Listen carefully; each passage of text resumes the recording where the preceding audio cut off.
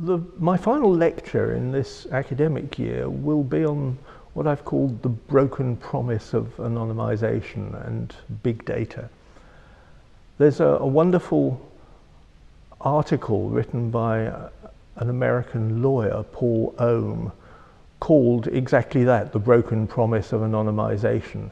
And it's a very good explanation of why it is that you can't anonymize personal data if it's a rich data set and if it's going to be any use to anybody, if it contains enough details to be able to use it sensibly and to process it for those purposes, then the science of de-anonymizing that data has advanced to the point where we can no longer protect personal anonymity.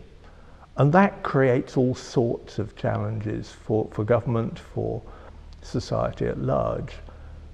We need to work on potential solutions to that. And it's not clear what those solutions will be, because we will have to probably change some of the other attitudes that we've got in order to make it work. And there is a balance to be struck, because if we want to protect the privacy of individuals, then some people doing malevolent things will use that to hide their own identities.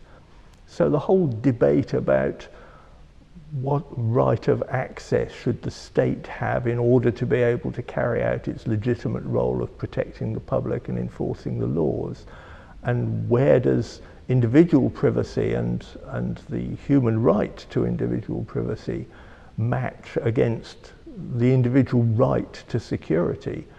That's a debate that happens behind closed doors in policy making and really ought to be happening much more in public.